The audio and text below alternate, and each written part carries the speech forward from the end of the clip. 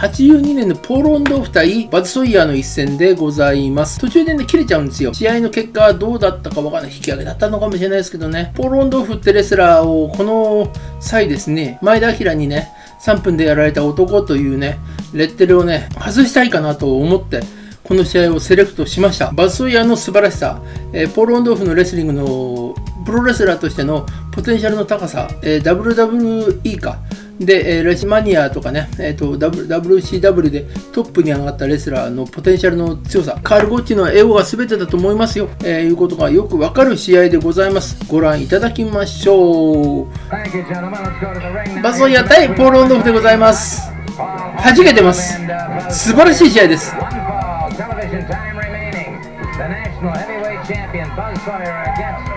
ナショナルヘビーウェイトチャンピオンのバズソイヤーにポールオンドーフが挑戦します。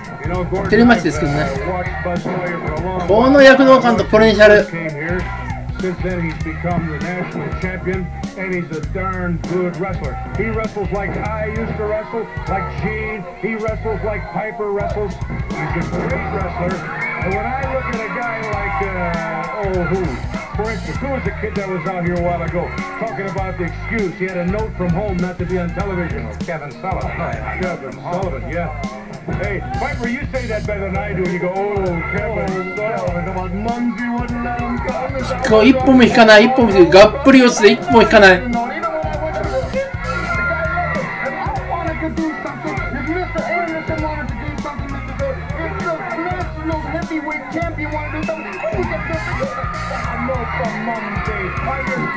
オンドーフのベストマッチかな。そうなんですよ、ジャッカルさん。そういうストーリーがあったのに全てゴッチがぶち壊したんですわ。前田さんもね、セコンドにいられちゃね、従わないわけいかないもんね。そうなんですよね、南部系のレスラーだったからね。でも、広松田の意見がかかってたから、新日本来たんでしょうね。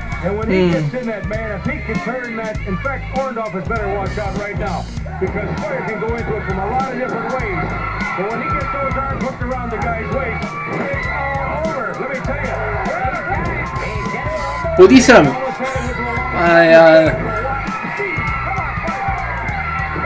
さすがにパワースラムは出さない。いいでしょう、オンドーフ。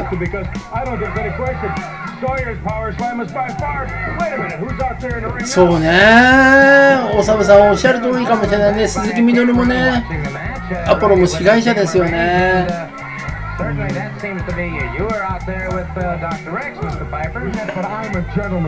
ね、アポロさんもアマレスやってるんだからね、もう実力者ですもん、ケビン・サリバン。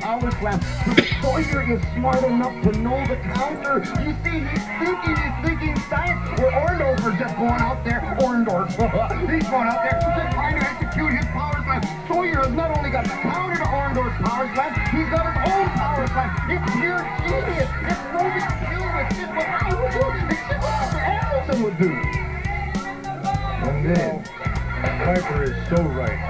He really amazes me with his vast knowledge of wrestling. I look at it from the meat and potatoes angle. ね、力比べでだけでもね、興奮しちゃいますよね。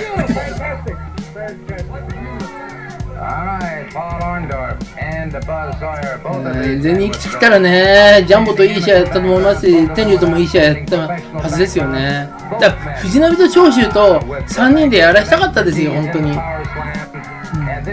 その前の週まで福山の、長州戦で、地元で長州が、オンドーフと引き分けてるってことは次にあったわけですよ。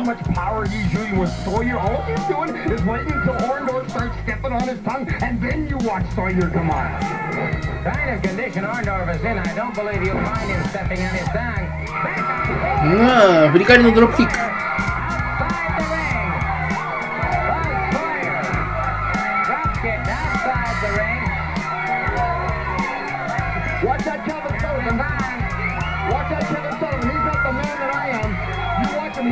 Up there. Orndorff was studied in concentration here, and Sawyer outside the ring now moves back into the ring.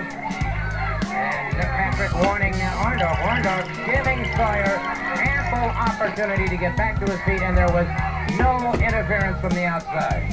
You're absolutely right, Mr. Sawyer, but don't you think that Mr. Sawyer is using perfect tactics in this match? Don't you think that he's starting to confuse? Oh, wait for it! Good block by Orndorff. He got it! ボディスラムを叩き潰したっていうね、すごいですよね、これもね。この2人だからできるゲートだと思いますよ。One guy can be lucky maybe one time, but you can't be lucky two times. And somewhere in there, Orndorff is going to make a mistake, and when he does, I guarantee you that power slam goes on him. そうなんですよね。新日本も評価してたんだけど、あの試合だけなんですよ。あの試合のセコンドについてあのおじさんがいなければ。ねえ。あ、お父さんこんばんは、よろしくお願いします。安さんもそうでしたっけ？ああ、そうか。ショルダースルーが、派手派手のショルダースルーが2人ともやりますよね。